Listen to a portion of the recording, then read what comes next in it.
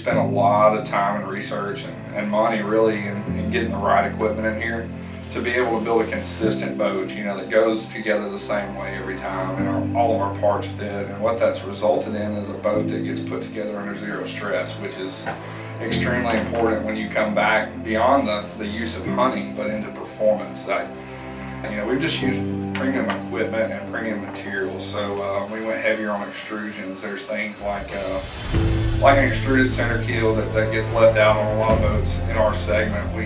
We're using a heavy wall extruded center keel that actually the two pieces of hull come in together, and it's seamed down both sides and stitched on the inside, whereas typically when you put an aluminum hull together, it's just one TIG seam weld with a lighter extrusion than what we use, stitch weld over the top of it. Basically, I think we've taken away a lot of variances that cause these boats not to perform the way they do. So I feel like our construction going together the way it is just a better way of building a boat.